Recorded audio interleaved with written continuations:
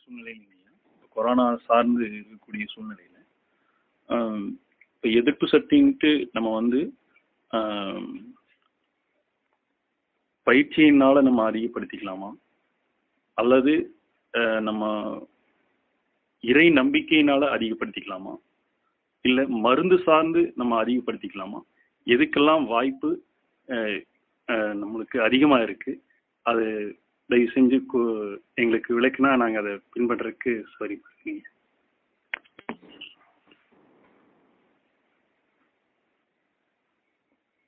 இன்று 2020 வருடம் ஏப்ரல் மாதம் 5ஆம் தேதி. வழக்கமாக கைவல்லி நவநீத வகுப்பு நடப்பதாக இருந்த ஒரு நிகழ்வில் கொரோனா காரணமாக, ஊரடங்கு உத்தரவின் காரணமாக நமது அந்த ஒன்று கூடுதல் தவிர்க்கப்பட்டு குடும்ப அளவில் மிக குறைந்த நிரந்தரமாக தங்கி இருக்கக்கூடிய குடும்ப அளவில் இந்த வகுப்பு நடைபெறுது. இந்த வகுப்பை வந்து ஒளிப்பதிவின் மூலமாக கேட்பவர்கள் அனைவருக்கும் என்னுடைய வணக்கத்தை தெரிவிச்சுக்கிறேன்.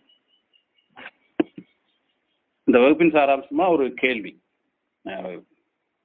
இசைவாசி தியான் செந்தில் அவர்கள் வந்து இந்த கொரோனாவை வந்து பயிற்சியின் மூலமாகவா, அல்லது மருந்துகளின் மூலமாகவா, அல்லது இறை நம்பிக்கையின் மூலமாகவா, எதன் மூலமா நம்ம குணப்படுத்திக்க வாய்ப்புங்கிறத கேள்வியை கேட்டிருக்காங்க. இப்போ இதனுடைய அடிப்படை நம்ம கொஞ்சம் விரிவாக பார்க்க வேண்டியிருக்கு. இறைவன் மனிதனை படைக்கிறதுக்கு முன்னால வேதத்துல சொன்னபடி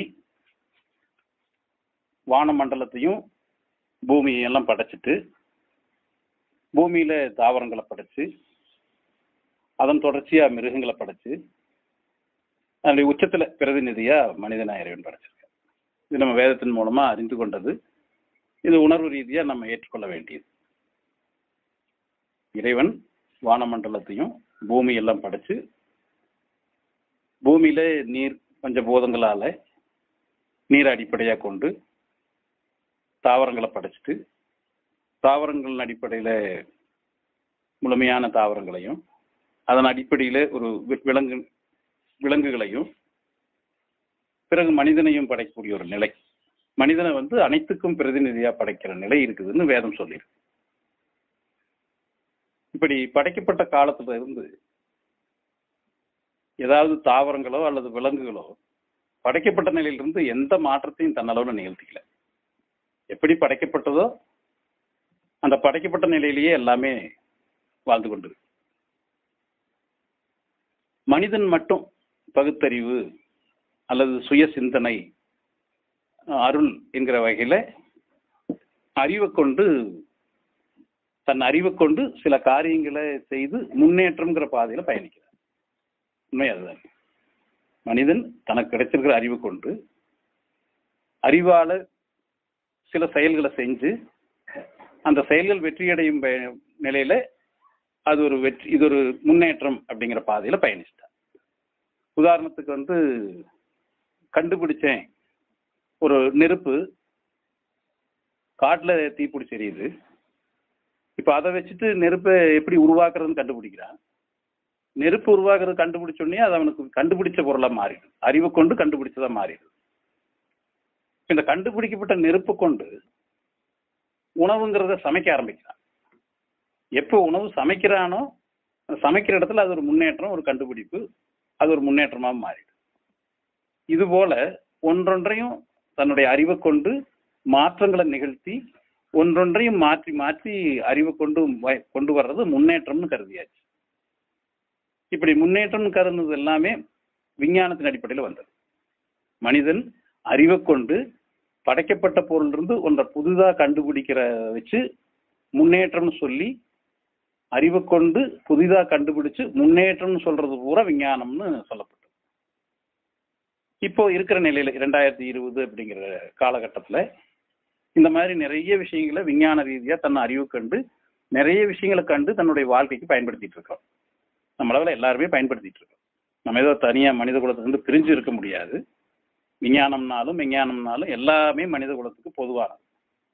இப்போ அந்த அப்படி கண்டுபிடிச்ச அறிவு, கண்டுபிடிக்கப்பட்ட கண்டுபிடிப்பு, முன்னேற்றம், எல்லாவற்றையுமே எல்லா மக்களும் பயன்படுத்துமாறு தான் இறைவன் நமக்கு கொடுத்துருக்கான்.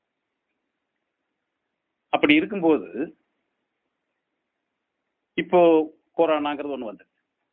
இப்ப இந்த கொரோனாவுக்கு மற்ற மிருகங்களுக்கெல்லாம் ஏதாவது எந்த நோய் வந்தாலும் எந்த கிருமிகள் வந்தாலும் அதுக்குன்னு டாக்டர் கிடையாது, அறிவு இல்லை.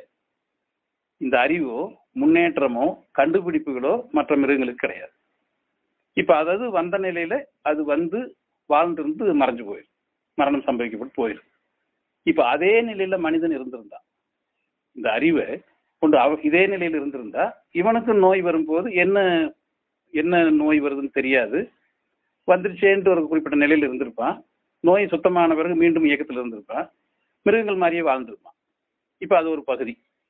இப்ப அந்த மிருகங்கள் மாதிரி வாழ்ற பகுதி இல்லை. ஏன்னா மனிதனுக்கு அறிவு இருக்குது, அறிவை பயன்படுத்திட்டான். யாரோ ஒருத்தர் கொடுத்த அறிவையாவது பயன்படுத்துற அளவுக்கு, காப்பி அடிக்கிற அளவுக்காவது தன்மை இருக்குது. இப்ப அந்த நிலையில காப்பி அடிக்கிற நிலையில அறிவு இருக்குது. இப்ப இதுல 2 அறிவா போயிடுச்சு. ஒண்ணு விஞ்ஞான அறிவு, இன்னொன்னு மெஞ்ஞான அறிவு. மனிதர்கள்ல இந்த 2 பிரிவுக்குள்ளதான் அதிகபட்சம் இருக்காங்க. ஒண்ணு விஞ்ஞான அறிவில் இருப்பாங்க, இல்ல மெஞ்ஞான அறிவில் இருப்பாங்க. ஒரு சிலர் மட்டும் விஞ்ஞானத்துக்கும் சேர மாட்டாங்க, மெஞ்ஞானத்துக்கும் சேர மாட்டாங்க. ரெண்டும் கெட்டான்னு சொல்லக்கூடியவங்க 2க்கும் சேராம இருந்துட்டு. இப்ப இதுல விஞ்ஞான அறிவுல தீர்க்கமா இருக்கிறவங்களும் இருப்பாங்க, அந்த தீர்க்கமா இருக்கிறவங்கள பின்பற்றவங்களும் இருப்பாங்க. மெஞ்ஞான அறிவு தீர்க்கமா பின்பற்றவங்க இருப்பாங்க, விஞ்ஞான அறிவுல தீர்க்கமா இருக்கிறவங்களும் இருப்பாங்க, அந்த தீர்க்கமா இருக்கிறவங்கள பின்பற்றவங்களும் இருப்பாங்க. இந்த 2ம் கெட்டான்ல தீர்க்கமா இருக்கிறவங்க இருப்பாங்க, அந்த தீர்க்கமா இருக்கிறவங்க பின்பற்றவங்களும் இருப்பாங்க. இப்படி 3 பகுதியா இருக்கு. இதுல இப்ப நமக்கு எடுத்துக்கொள்ள வேண்டியவங்க பின்பற்றப்படுறவங்களை பத்தி கேள்வி கிடையாது. இப்ப யாரெல்லாம் பின்பற்றினாங்களோ அவங்க பலவீனமானவர்கள், சுயசிந்தனை குறைவா இருக்குது, அதனால பலவீனமா இருக்காங்க, அவங்க பின்பற்றுறாங்க. ஏன்னா முன்னால போறவங்களை நம்பி பயணிக்கிறாங்க.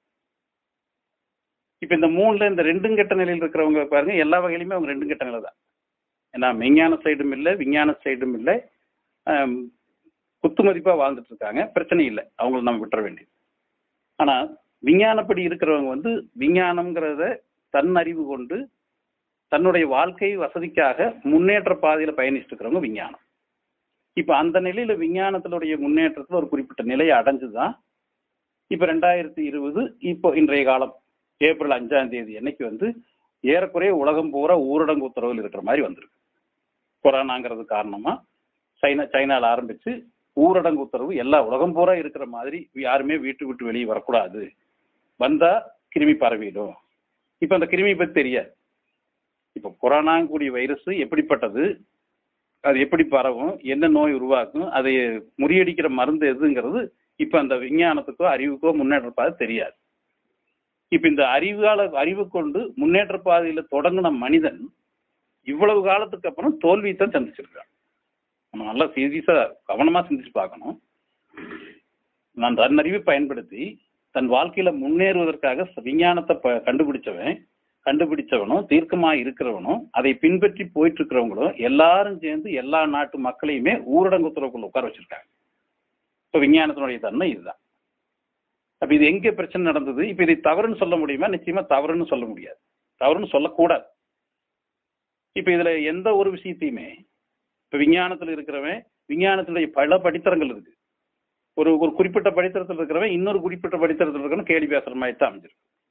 விஞ்ஞானத்தில் இருக்கிறவன் ஒரு குறிப்பிட்ட படித்தரத்தில் இருக்கிறவன இன்னொரு படித்தரத்தில் இருக்கிறவன் கேள்வி பேசுற அப்படி இருக்கு. ஒரே சப்ஜெக்ட்ல விஞ்ஞானத்தில் இருக்கிறவனே கேள்வி பேசுறான், விஞ்ஞானத்தில் இருக்கிறவனே கேள்வி பேசுறான். இந்த 2 கெட்டவனா இருக்கிற 2யும் கேள்வி பேசுவான். இப்ப அதான் சூழ்நிலை. ஆனா கொஞ்சம் நிதானமா சிந்திக்கும் இடத்து நம்ம எந்த ஒன்னையுமே கேள்வி பேசக்கூடாது. ஏன்னா எல்லாமே விஞ்ஞானமானாலும் சரி மெஞ்ஞானமானாலும் சரி மனித குலத்துக்கு உண்டான முன்னேற்ற பாதையில நம்ம பயன்பட வேண்டிய நிலையில போயிட்டு இருக்கிறோம். இப்ப விஞ்ஞானத்தால மனித குலம் பயன்படணும்னு நம்மளும் விரும்பணும், ஒவ்வொருவருமே விரும்பணும். எப்படி பயன்படணும்?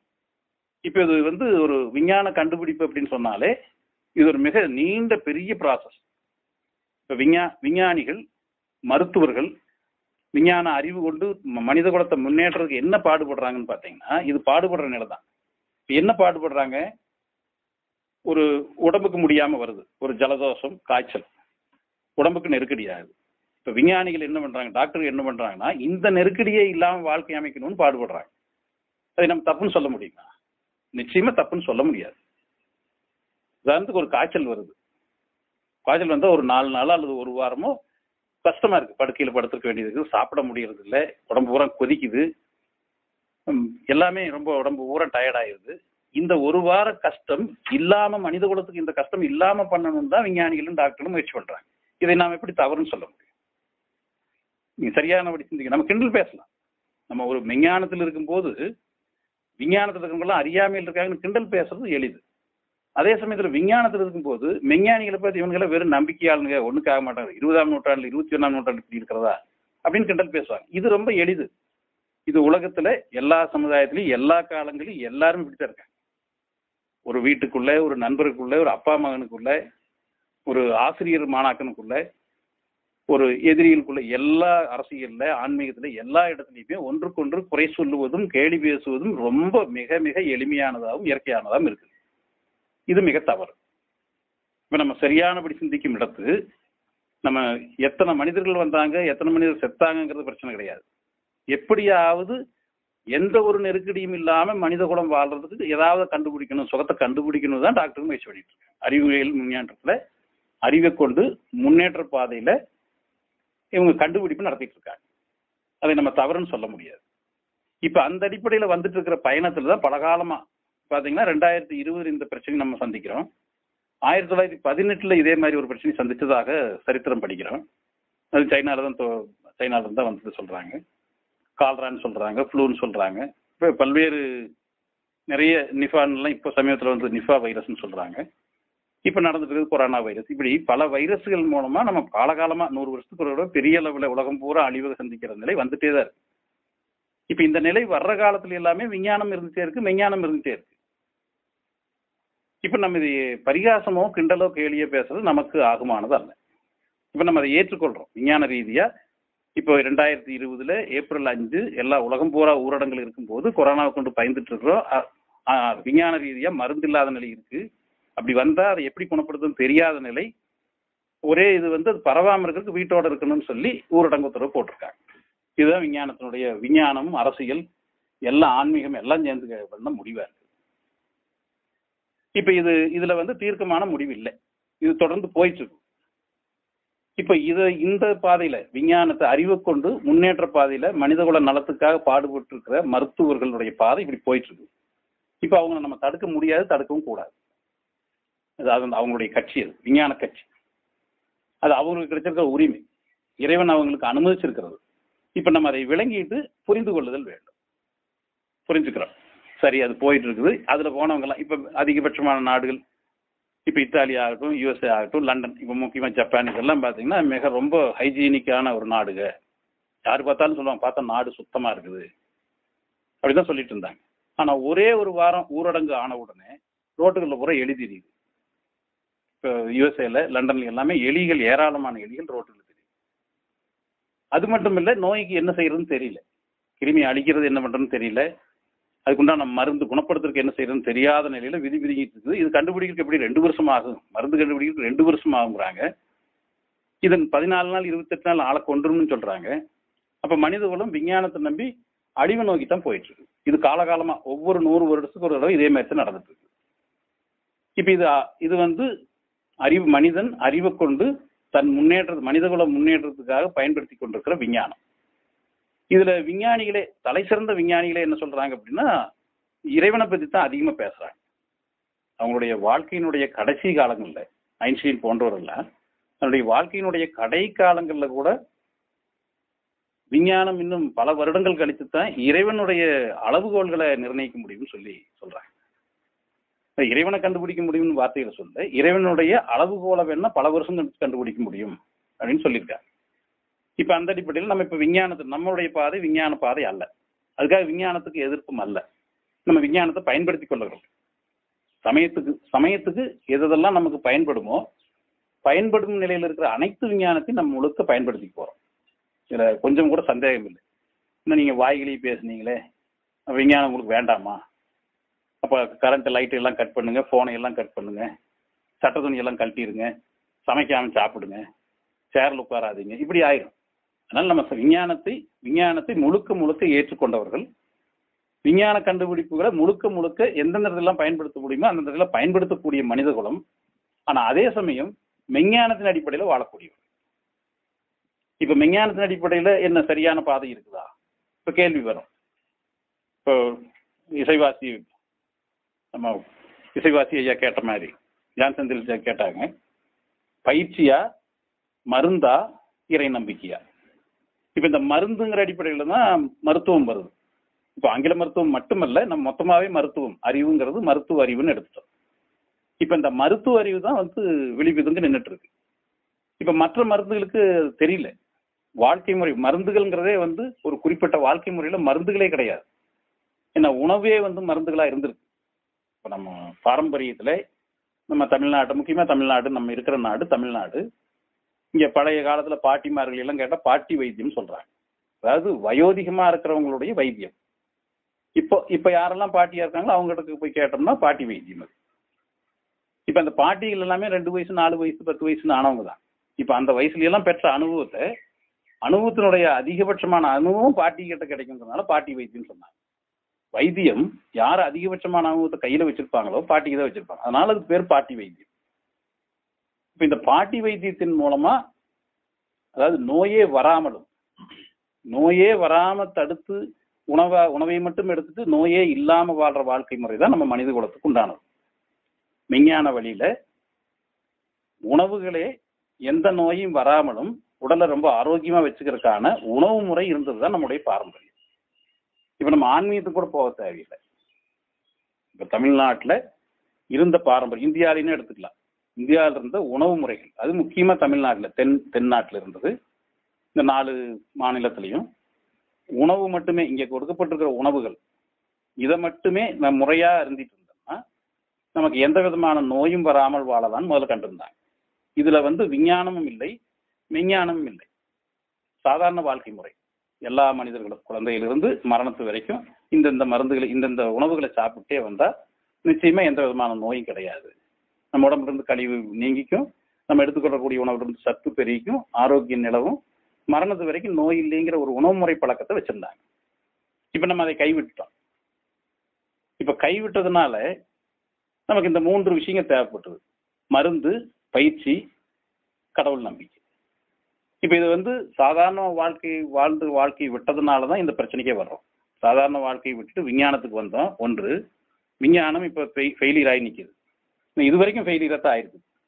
இனிமேலும் எதிர்காலம் பூரா ஃபெயிலியர் தான் ஆகும், அது சந்தேகம் இல்லை. ஆனா அதன் மூலமா மனித குலம் நலம் பெறணும், சுகம் பெறணுங்கிற விருப்பம் அவங்களுக்கு இருக்கு, நமக்கும் இருக்கு. நம்மளும் பிரார்த்திக்கிறோம், அதுல சந்தேகம் இல்லை. ஆனா இப்ப விஞ்ஞானம் ஃபெயிலியருங்கிற ஒரு இதுக்கு வந்துட்டோம். நம்ம அதுக்கு எதிர்ப்பு இல்லை, நம்ம பயன்படுத்திக்கணும் முடிவு பண்ணிட்டோம். சாதாரண மனிதன் இப்படி முறையான உணவு மட்டும் சாப்பிட்டு இருந்திருந்தான்னா நிச்சயமா நோய் இல்லாத வாழ்க்கை கிடைச்சிருக்கும். இப்ப அது தவிர்னதுனால என்ன, சாதாரண விறகடுப்பு கிடையாது, கிணத்து நீரை பயன்படுத்துறது கிடையாது, கீரை வகைகள் அதிகமாக பயன்படுத்துறது கிடையாது, நல்ல காற்றை சுவாசிக்கிறது இல்லை, மனம் விட்டு பேசுறது இல்லை, மண்ணில் விளையாடுறது இல்லை.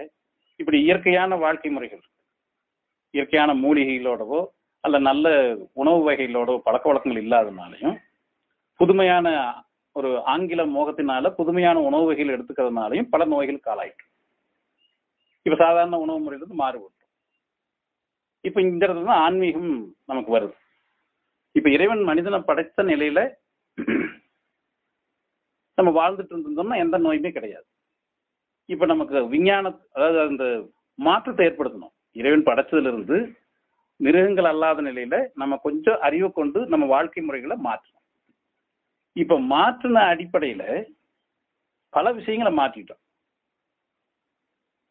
உதாரணத்துக்கு நம்ம சாதாரண மண்ணில் உட்காரணும், ஆடை இல்லாம மண்ணில் உட்காரணும். மிருகங்கள் எப்படி ஆடை இல்லாம மண்ணில் படுத்துது, அதான் இறைவன் மிருகங்களுக்கு படைச்சது.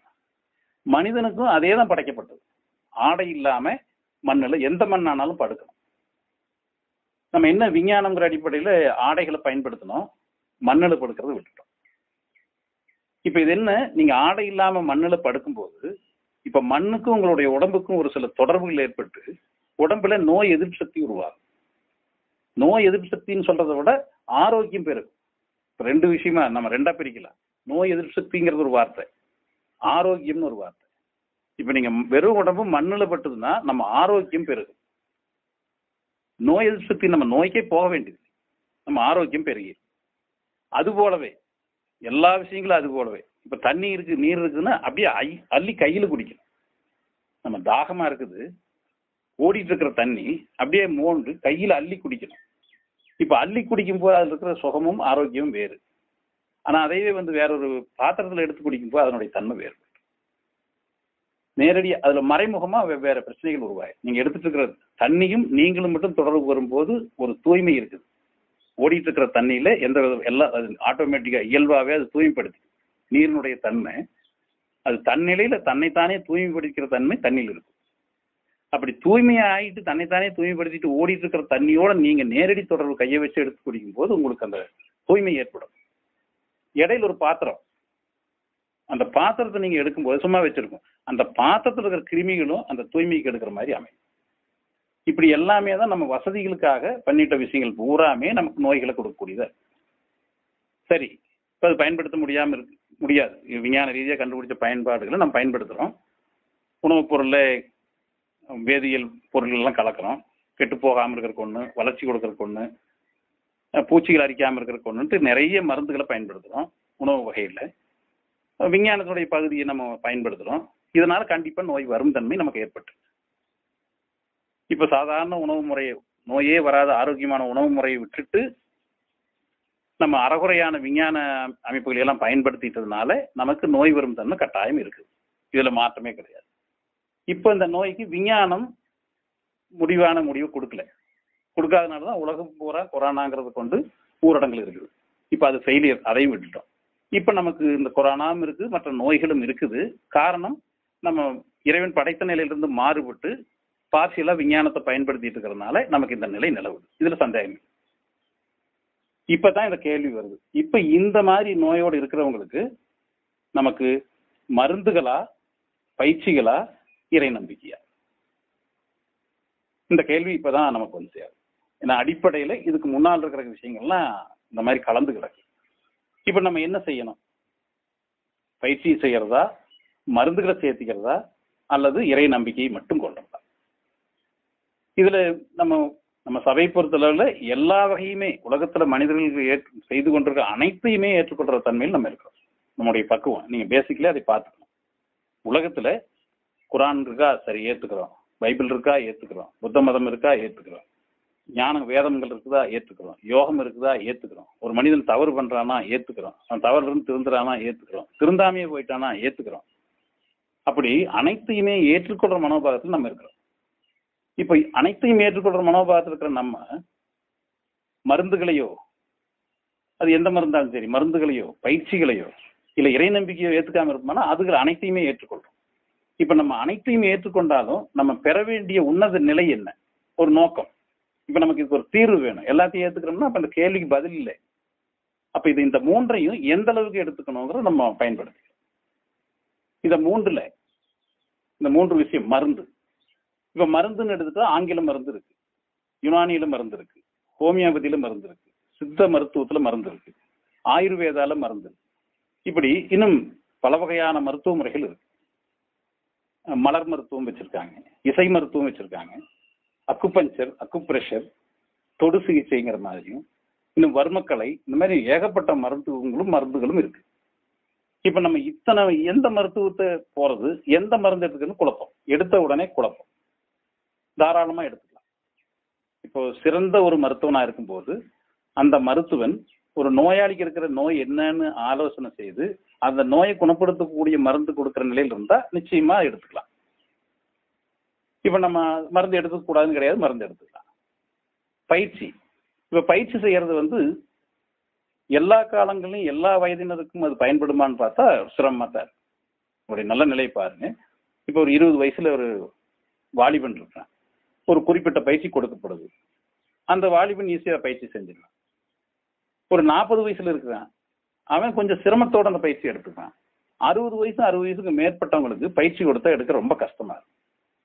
ஆனா நம்ம சொல்லக்கூடிய விஷயம் உலக மனிதர்கள் அனைவருக்கும் பொருத்தமானது ஒன்றா இருக்கணும்னு சட்டம் பேசுது. இப்ப கேள்வி அதுதான், மருந்தா, பயிற்சியா, நம்பிக்கையா, இறை நம்பிக்கையா? இப்ப இந்த மூன்று அடிப்படையில மருந்துகள் ஏராளமா இருந்த போதிலும் எடுத்துக்கொள்ளலாம்னு பேசிட்டோம். ஒண்ணு, இது எந்த மருத்துவம் எடுக்கணும், எந்த மருத்துவர் சிறந்தவர், நம்ம நோய்க்கு எந்த மருத்துவர் சிறந்த மருந்து கொடுப்பாருன்னு தேர்வு பண்ணி எடுத்துக்கலாம். கண்டிப்பா எடுத்துக்கலாம், அது தவறு கிடையாது. மொத்தத்தில் நம்ம நலம் பெறணும். பயிற்சி, எந்த பயிற்சி யாரு கற்றுக் கொடுத்தாலும் தாராளமாக செய்யலாம். இப்போ யோகா ஆசனங்கள் இருக்கு, உடற்பயிற்சி, எளிய முறை உடற்பயிற்சிகள் இருக்கு, சாதாரண நடைப்பயிற்சி, ஓட்டப்பயிற்சி, இப்போ நம்ம சபையில் சொல்லியிருக்க 8 நடைப்பயிற்சி, எல்லா பயிற்சியிலுமே உடல் சார்ந்த பயிற்சிகள் நோய் நீங்கிறதுக்கு எதை வேணாலும் செய்யலாம். கண்டிப்பா இந்த பயிற்சிகளின் மூலமா நம்ம சுவாச ஓட்டம், ரத்த ஓட்டம், நம்ம ஜீவ ஓட்டம் சீராகும். நிச்சயமா செய்யலாம். அப்போ மருத்துவத்தையும் பயன்படுத்தலாம், பயிற்சியும் பயன்படுத்தலாம். இப்போ இந்த மருத்துவத்தையும் பயிற்சிகளையும் கொண்டு அடுத்து எதிர்நோக்கக்கூடிய நோய்களை வென்றதும் வரக்கூடிய மரணத்தை வெல்ல முடியுமா? இப்ப கேள்வி. இப்ப நம்ம மரணத்தை வெல்றதுக்கு மருந்தோ பயிற்சியோ, மருந்து மரணத்தை கொடுக்கறதுக்கு வேணா மருந்து இருக்கு, மரணத்துல இருந்து தப்பிக்கிறதுக்கு மருந்து கிடையாது. மரணத்தை கொடுக்கறதுக்கு மருந்து ஏராளமா இருக்கு, நம்ம கிட்ட கூட நிறைய இருக்கு.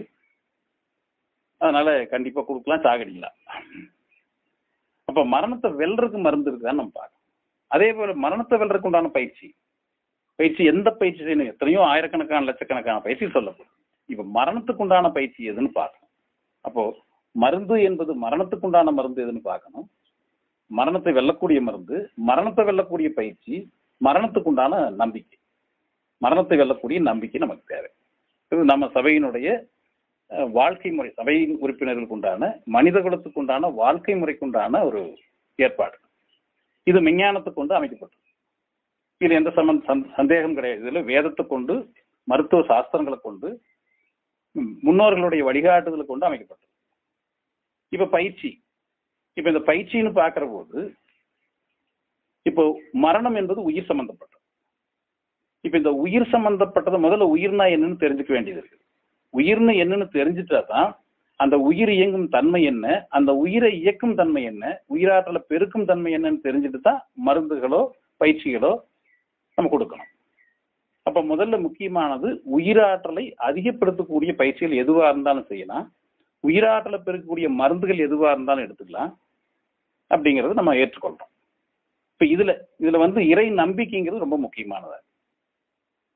இப்ப என்னதான் மருந்து சாப்பிட்டாலும், என்னதான் பயிற்சி செய்தாலும் மருந்தே ஜீரணமாகாத நிலை ஒன்று ஏற்படும், பயிற்சியை செய்ய முடியாத நிலையும் ஏற்படும். பாருங்க, சாதாரணமா பயிற்சி செய்ய முடியாத நிலையும் மருந்துகள் ஜீரணமாக, உடல் அளவுல மருந்து ஜீரணமாகாத நிலை கண்டிப்பா ஏற்படும். அப்போ இறை நம்பிக்கை ஒண்ணுதான் நமக்கு ஒரு வழியா இருக்கு. இறை நம்பிக்கை ஒன்றை கொண்டுதான் மருந்துகளை காட்டிலும் பயிற்சிகளை காட்டிலும் இறை நம்பிக்கைங்கிற நம்ம மனதில் கொள்றதை கொண்டுதான், நம்பிக்கை ஒளியை கொண்டுதான் நம்ம இந்த ஜீவனை கடத்தணும். அப்ப எந்த அளவுக்கு இறை நம்பிக்கை வைக்கணும்? இப்ப நமக்கு அது கேள்வி. இப்ப நம்ம வேதம் குர்ஆன் எடுத்துக்கிறோம். இப்போ நம்ம நிறைய பார்த்துருக்கிறோம், வேதங்கள் அடிப்படையில சத்தியத்தை நிறைய பார்த்துருக்கிறோம். இப்ப நேர்வழின்னு நம்ம பயணிச்சுட்டு இருக்கிறது நேர்வழி. நேர்வழிங்கிறது என்ன? இறைவன் எங்க இருக்கிறான் அப்படின்னு கேட்டா, இறைவன் நம்ம உயிருக்கு, நம்மில் ஒவ்வொருவருடைய உயிருக்கு சமீபமாக இருக்கிறான்ங்கிறது தெரிஞ்சு கொள்ள வேண்டியது. இறைவன் உயிருக்கு சமீபமாக இருக்கிறான். யாரு பிரார்த்தனை செய்தாலும், மனதளவுல யாரு பிரார்த்தனை செய்தாலும் அந்த பிரார்த்தனைக்கு இறைவன் விடை கொடுப்பான் அப்படின்னு நம்பிக்கை கொள்றோம். இறைவன் உயிருக்கு சமீபமாக இருக்கிறான், பிரார்த்தனை செய்வோரின் பிரார்த்தனைக்கு பிரார்த்தித்தால் விடை கொடுப்பான், இறைவனையவே கேட்கணும், இறைவனையவே நம்பணும், அவர்கள் நேர்வழி அடைவார்கள். இது நம்ம படிச்சிருக்கோம். 2வது அத்தியாயம் 186வது வசனத்தின் அடிப்படையில இறைவன் உயிருக்கு சமீபமாக இருக்கிறான், பிரார்த்தனை செய்வோரின் பிரார்த்தனைக்கு பிரார்த்தித்தால் விடை கொடுக்கிறான், இறைவனையவே நம்பணும், இறைவனை தான் கேட்கணும். அப்ப நம்ம நேர்வழி அடையும். இது நேர்வழி. இப்ப இந்த நேர்வழியில நம்ம இருக்கணும். இது ஆன்மீகம்ங்கிற அடிப்படையில மெய்ஞான வழியில அனைத்தையும் ஏற்றுக்கொண்ட நிலையில, இப்ப விஞ்ஞானத்துல போய் பயணம் செஞ்சு ஊரடங்கு உத்தரவுல மாட்டி கொரோனாவுக்கு மருந்தே இல்லாம பயந்து போய் உலகம் அலறிட்டு இருக்கிற நிலையில இது அலறாம இருக்கணும் அப்படின்னா மனித குலம் அனைத்தும் பின்பற்ற வேண்டிய வேதத்தினுடைய அடிப்படையில அனுபவத்தால கொண்ட நிலை என்ன? இறைவனை நம்பிக்கை கொள்றோம். இப்ப நம்ம மனிதன் படைக்கப்பட்டிருக்கிறான், பிரதிநிதியா உருவாக்கப்பட்டிருக்கிறான். இப்ப இவன் கொள்ள வேண்டியது படைத்த இறைவனை நம்பிக்கை கொள்வது, இறை நம்பிக்கை. ஏன் இறை நம்பணும்? அவன் உயிருக்கு சமயமா இருக்கான். உயிருக்கு சமயமா இருக்கிற இறைவனும் அனைத்தையும் படைத்த ஆற்றல் பெற்றவன், எதுவும் செய்ய தகுதி பெற்றவன், கண்ணுக்கு தெரியல எதுவும் செய்ய தகுதி பெற்றவன், மிகுந்த ஆற்றல் படைத்தவன், சர்வ வல்லமை உடையவன், பிரார்த்தனை செய்த பிரார்த்தனைக்கு விட கொடுக்கிறவன். பாருங்க, யாராக இருந்தாலும் இந்த உலகத்துல, மண் உலகத்துல யாராக இருந்தாலும் எங்கிருந்து என்ன கேட்டாலும் அவனுக்கு அங்கிருந்து அவன் கேட்டதை கொடுக்கக்கூடிய மிகுந்த கருணையான நம்ம இறைவனை புரிஞ்சுக்கணும். இது 21ஆம் நூற்றாண்டுல இதெல்லாம் நடக்குமா? இது கேள்வி கேட்கறவங்களுக்கு இது இல்லை. இறைவனை கேள்வி கேட்டுட்டு நம்பிக்கை இல்லைங்கிறவங்களுக்கு இறைவன் இல்லை, அது தீர்க்கமா சொல்லிடலாம். அப்போ நம்ம மனித வாழ்க்கையில தொடக்கத்திலேயே நம்ம மனசு முழுக்க இறைவனை நம்பிக்கை கொள்ளணும், இறை நம்பிக்கை கொள்ளணும். இப்ப இந்த இறை நம்பிக்கை எந்த அளவுக்கு கொள்ளணும் அப்படின்னா, இறைவனுடைய ஆற்றல். இப்ப நம்ம நேர்வழியில கடைப்பிடிச்சு போயிட்டு இருக்கிறோம். இப்ப நம்ம கேட்டுக்கொண்டிருக்கிறவங்க, இந்த ஒளி வடிவில கேட்டுக்கொண்டிருக்கிறவங்க கூட முதல்ல இறைவனை நம்பிக்கை கொள்ளணும். இப்ப கொரோனா மட்டுமல்ல, இன்னும் எதிர்காலத்துல நிறைய கிருமிகள் வரும். இப்ப இது எப்படி விஞ்ஞான ரீதியா கொரோனாவை மாறிச்சுங்கிறத நம்ம அடுத்து பார்ப்போம். இப்ப எப்படி கொரோனாவை மாறிச்சு அப்படின்னா, இந்த விஞ்ஞானத்தின் அடிப்படையில் இறைவன் மனிதன் தனக்கு கொடுத்த அறிவு கொண்டு அறிவால முன்னேற்ற பாதையில் அமைச்சுக்கிறதுக்கான மருந்துகளையும் அது இதையும் கண்டுபிடிச்சான். சுகத்துக்கு உண்டான விஷயங்கள் எல்லாம் கண்டுபிடிச்சான். இப்போ ஒரு உதாரணத்துக்கு, ஒரு ஜலதோஷம் மனிதனுக்கு சாதாரணமா எல்லா வகையிலுமே உள்ள நிறைய உடல் நிறைய உள்வாங்கிட்டு இருக்கு. இப்போ மூக்கின் வழியா காற்று உள்வாங்குது, கண்ணின் வழியா காட்சிகள் உள்வாங்குது, காது வழியா சப்தத்துகளை உள்வாங்குது, உடலினுடைய மயிர்கால்கள் வழியா நிறைய உஷ்ணத்தையும் காற்றோட்டத்தை எல்லாமே உள்வாங்கிட்டு இருக்கு, உணர்வுகள் ரீதியா உள்வாங்குது, வாயு வழியா நீர் ஆகாரங்கள் உள்வாங்குது. இப்படி நிறைய உடல்ல இருந்த எல்லா பகுதிகளுமே பிரபஞ்சத்திலிருந்து நிறைய விஷயங்கள் உள்வாங்கிட்டு இருக்கு. நம்ம போய் வெளியில வெயில நிக்கிறோம், இப்போ களத்துல போய் வெயில நிக்கிறோம் அப்படின்னா சூரியனுடைய கதிர்கள் நம்ம உடம்பு பூரா படுது. எந்தெந்த இடத்துல எல்லாம் கதிர்கள் படுதோ அந்தந்த இடத்துல வழியா, தோல் வழியா அந்த வெப்ப சக்தியானது உள் வாங்கும்.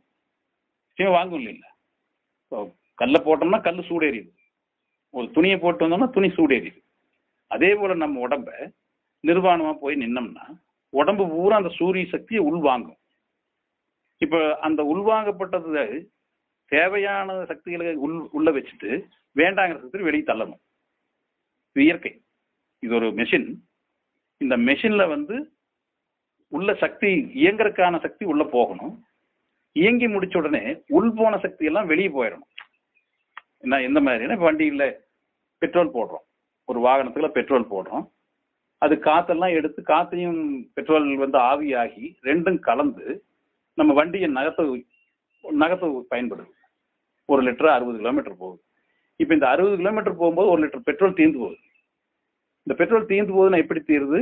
கார்பரேட்டர்ல போய் ஒரு அளவு கணக்கா அந்த என்ஜினுக்கு அது கொடுக்குது, பெட்ரோலை கொடுக்குது. அங்க காத்தும் கலங்குது, ரெண்டும் சேர்ந்து எரிபொருளா மாறி எரிஞ்சு அங்க ஒரு எனர்ஜி கொடுக்குது. பிஸ்டனை மேலும் கீழும் தள்ளி அந்த மேலும் கீழும் தள்ளுற சக்தியை வச்சு சக்கரத்தை உருட்டி போய் சேருது. அப்ப என்ன ஆகுது? 60 கிலோமீட்டர் தாண்டி பார்த்தோம்னா ஒரு லிட்டர் பெட்ரோல் ஆனது காற்றோட கலந்து எரிபொருளா மாறி எரிஞ்சு புகையா வெளியே வந்துடும். இதான் நடக்குது. இது சுத்தமா நடந்துட்டு இருக்கிற வேலை இதுதான். அதே போல இந்த உடம்பு இயங்கணும்னா இந்த உடம்புக்கு பல வகையான சக்திகள் உள்ள கிரகிச்சிட்டு இருக்கு. இப்ப கண்ணின் வழியா உடல் பூரா வழியா உள்ள கிரகிக்குது, கண் வழியா, காது வழியா, மூக்கு வழியா, நாக்கு வழியா, எல்லாத்து வழியா உள்ள கிரகிக்குது. இப்ப கிரகிக்கிறது மூலமா உள்ள இருக்கிற ஜீவன் உயிர் வாழுது. அந்த உயிர் வாழ்ந்த பிறகு எரிபொருளானதெல்லாம் எரிச்சு முடிக்கப்பட்டோன்னே கழிவுகளை வெளியே போயிடும். இப்ப கண்டிப்பா நமக்கெல்லாம் கழிவுகளை போகுது. எதுலையெல்லாம் உள்வாங்கிச்சோ அது வழியா வெளியே தள்ளும், அது வேறு வழியா தள்ளுது. வெளியேற்றதுக்கு உண்டான பாதைகள் இருக்குது. இப்ப கண் வழியா நம்ம நிறைய உள்ள போகுது. ஏதாவது தூசு விழுந்துச்சு அப்படின்னா நீங்க தூங்கி எழுந்து பாருங்க, கண்ணுடைய ஓரத்துல அந்த தூசி படிஞ்சிடும். அதுக்கு பேலின்னு சொல்லுவாங்க, கண் பேலின்னு சொல்லுவாங்க. அப்ப கண் வழியா போறது பூரா காலையில தூங்கி எழுந்துச்சு பாத்தீங்கன்னா எல்லாம் ஒதுக்கப்பட்டுரும். அதே மாதிரி உடம்புடைய மயிர்கால் வழியா உள்ள போற சக்தியானது நம்ம ஏதாவது வேலை செய்யும் போதோ நடக்கும் போதோ வேர்வை மூலமா எல்லாம் வெளியே வந்துடும். இப்ப தண்ணி குடிக்கிறோம், அது சிறுநீரா வெளியே வருது, இது வேர்வை மூலமா வெளியே வருது. உண்ணக்கூடிய உணவு மலமா வெளியே வருது. கேட்கக்கூடிய சப்தம் அது ஒரு வகையா காது வழியா கேட்கக்கூடிய சப்தம், அந்த சப்தத்தின் காரணமா உள்ள ஏற்படக்கூடிய அதிர்வின் காரணமா அந்த உள்ள இருக்கிற கழிவுகள் காது வழியாவே வெளியே வரும். பார்த்தீங்கன்னா கருப்பா காது சுத்தம் பண்ண வேண்டியது. இப்படி தொடர்ந்து கழிவுகள் நம்ம உடல் இயக்கத்திற்காக, ஜீவ இயக்கத்திற்காக உள்ள சக்திகளை கிரகிச்சு அதை எரிச்சிட்டு மீண்டும் சக்திகள் எல்லாம் கழிவுகளா வெளியேறது சக்தி நடந்து கொண்டே இருக்கு. இது இயற்கை. இது ஒரு அறிவு, இதுவும் ஒரு அறிவு தான். இப்போ இந்த மாதிரி வெளியேறிட்டு இருக்கிற பட்சத்துல ஒரு சில விஷயங்கள் வெளியேறாது, சுத்தமா வெளியேற்றப்படுற நிலை இருக்காது. காரணம் என்ன அப்படின்னா, இப்ப நம்ம இயங்கிட்டு இருக்கிற சக்திகளை கிரகிக்கக்கூடிய கருவிகள், உள்கருவிகள் எல்லாம் முழுமையா இயங்காதன் காரணமா முழுமையா எடுக்கிறதும் இல்லை, சக்தியை வெளியிருந்து முழுமையா கிரகிக்கிறதும் இல்லை, எரிஞ்சு போனதை முழுமையா வெளியே தள்ளுறதும் இல்லை. நீங்க நல்லா கொஞ்சம் இந்த இடத்துல சீரியஸா கவனமா பார்த்துக்கணும். முழுமையா எடுக்கக்கூடிய, வெளியிருந்து எடுக்கக்கூடிய சக்தியை முழுமையா எடுக்கிறது இல்லை. நம்ம கருவிகளினுடைய குளறுபடி முழுமையா எடுக்கிறதும் இல்லை, கழிவுகளை முழுமையா தள்ளுறதும் இல்லை. இதுக்கு இறைவனுடைய கருணை. இப்ப நமக்குள்ள கழிவுகள் தங்கிடும். இறைவனுடைய மிகப்பெரிய கருணை முதல்ல இந்த ஜலதோஷம்னு பிடிக்குது பாருங்க. நமக்கு ஓயாம நடந்து கொண்டிருக்கிற வேலை, ஓயாம சக்தியை கிரகிச்சுட்டு இருக்கிறது முக்கியமானது காற்று, சுவாசம். நீங்க மற்றதெல்லாம் இல்லை, கண்ணில் பார்க்க வேண்டியதில்லை, கண்ணை மூடிக்கலாம், காதை மூடிக்கலாம், உடம்பையவே ஏதாவது வச்சு மூடிக்கலாம். எந்த சக்தியுமே இல்லாம இருந்தாலும் சுவாச சக்தி இல்லாம இருக்கவே முடியாது. ஏன்னா முதன்மையான சக்தி சுவாச சக்தி. இப்ப இந்த சுவாச சக்தி, சுவாசம் ஓடிக்கொண்டிருக்கிற சுவாச குழாயும், சுவாசத்தை நடத்திட்டு இருக்கிற நுரையீரலும், இந்த கருவிகள் அனைத்துமே திறம்பட இயங்கணும். இயங்காம இருக்கிறதுனாலதான் உள்ள எல்லாம் ஒட்டிக்குது. இப்ப அதை வெளித்தள்ளுறதுக்கு முதல்ல இந்த சுவாச கருவிகள் தான் கழிவுகளை வெளியே நீக்குது. அப்ப என்ன நடக்குது? உள்ள இருக்கிற கழிவு வெளியேறதுக்கு இறைவனுடைய கருணையால இயங்கிட்டு இருக்கிற ஒன்னே ஒண்ணு ஜலதோஷம் பிடிக்குது. ஃபர்ஸ்ட் ஜலதோஷம் பிடிக்குது. இப்போ விஞ்ஞானம் என்ன சொல்லுது? ஜலதோஷம் பிடிச்ச உடனே அது இல்லாம வாழணும், மனிதனுடைய அறிவு அது இல்லாம வாழணும்னு அதை தடுக்க விரும்புறான். அதான் பாருங்க, ஜலதோஷம் பிடிக்குது, அதுவே இல்லை, அந்த துன்பம் இல்லாம வாழணும்னு கண்டுபிடிக்கிறதுக்கு ஆரம்பிக்கிறான். நல்லதான், மனித குலத்துக்கு நன்மையான விஷயம் தான். ஆனா இறைவன் கொடுத்திருக்கிற நன்மையான விஷயத்துக்கு புரிந்து கொள்ளாதன் காரணமா இவன் தனக்குத்தானே நன்மை செய்யறத நினைச்சு தேவை பண்ணிக்கிறான். ஸோ இப்ப ஜலதோஷத்தை அடைக்கிற மருந்து கண்டுபிடிச்சிட்டான். இப்ப ஜலதோஷங்கிறது என்ன?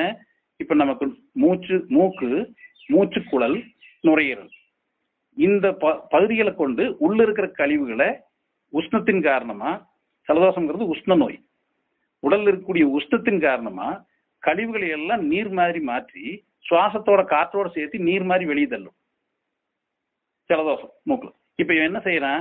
குளிர்ச்சி ஏற்படுத்துறான். மருந்துகளை கொடுத்து உடம்புல இந்த உஷ்ணம் இருக்கக்கூடாதுன்னு சொல்லி குளிர்ச்சி ஏற்படுத்தி வெளியே வரக்கூடிய ஜலதோஷத்தின் மூலம் வெளியே வர்ற கழிவுகளை எல்லாம் உரைய செய்து உள்ளேயே தங்க வைக்கிறான். முதல் வேலை விஞ்ஞானம். இதுக்கு பேர் விஞ்ஞானம். மருந்து கொடுத்த உடனே எல்லாம் உறைஞ்சு நின்றுது.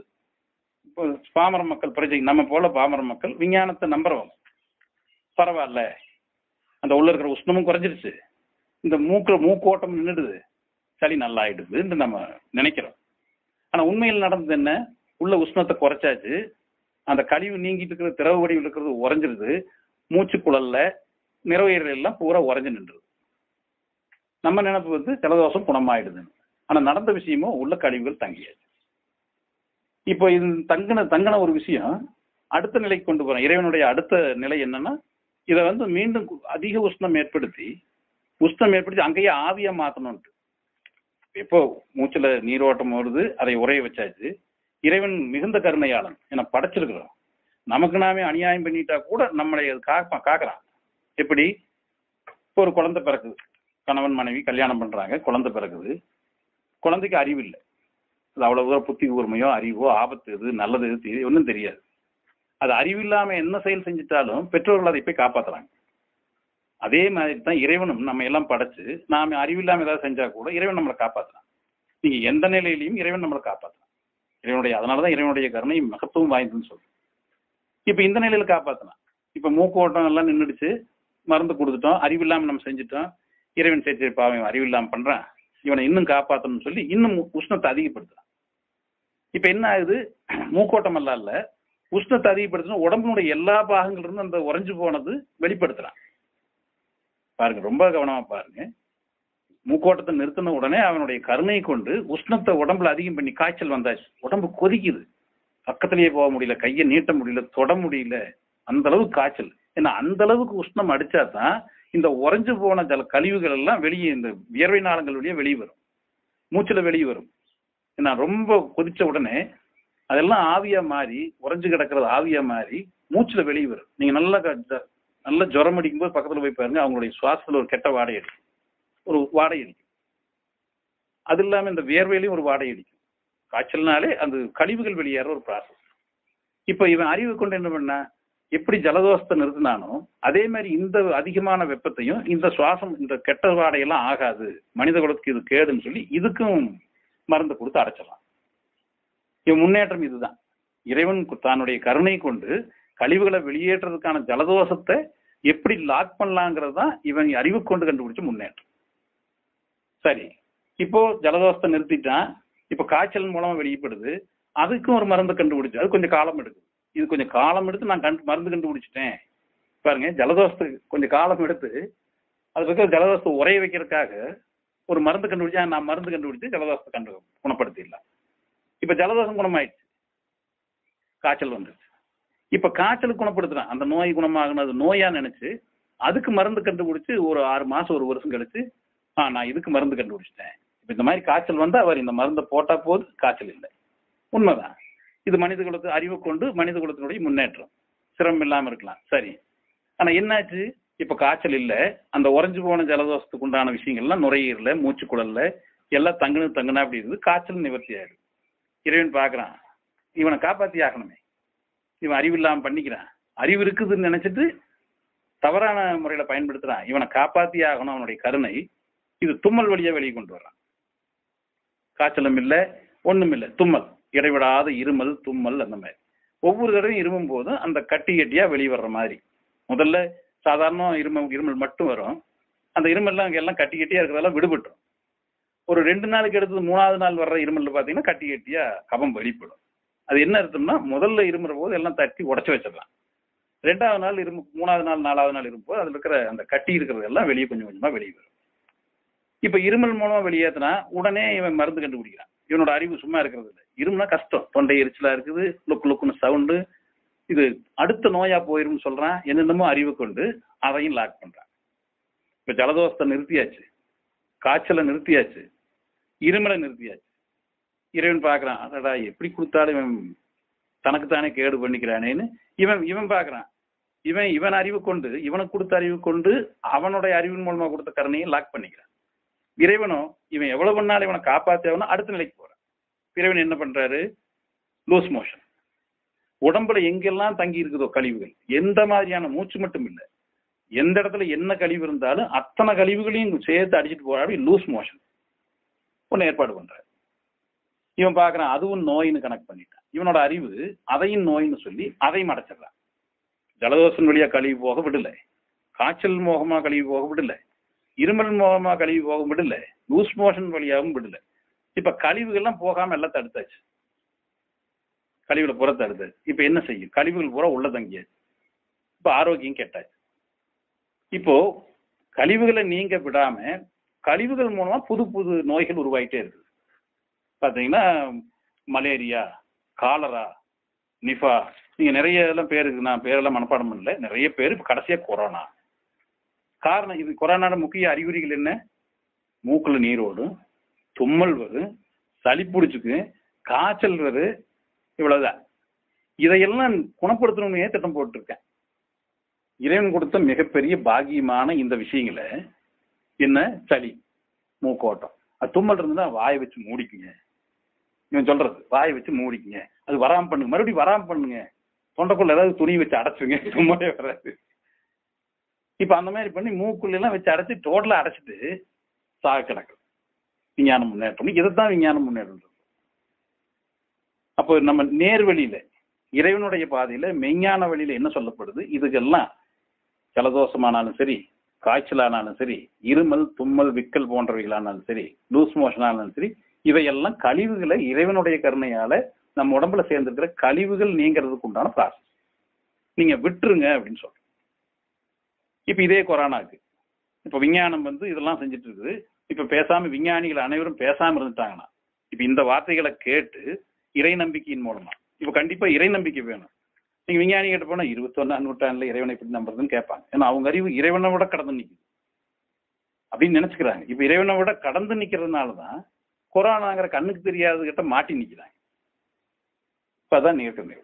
இப்போ உலகத்துல இருக்கிற அனைத்து விஞ்ஞானிகளுமே நம்ம இங்க உட்கார்ந்து நம்ம பேசுறது நிச்சயமா உலகத்துல இருக்கிற எல்லாருமே, ஒவ்வொரு நாட்டினுடைய பிரதம மந்திரி, ஒவ்வொரு நாட்டில் இருக்கிற மருத்துவ அமைப்பு, மெடிக்கல் கவுன்சிலுடைய தலைவர்கள், உலகத்தில் இருக்கிற எல்லா டாக்டர்களுமே, எல்லா விஞ்ஞானிகளும், எல்லா விஞ்ஞானிகளும் கவனமா கேட்டாங்கன்னா, நிச்சயமா கவனமா கேட்டபடி நடந்தாங்கன்னா, இந்த கொரோனாங்கிறத ஒரே ஒரு வாரத்துல எங்கும் இல்லாம பண்ணி, எந்த நோயுமே இல்லாம பண்ணலாம்.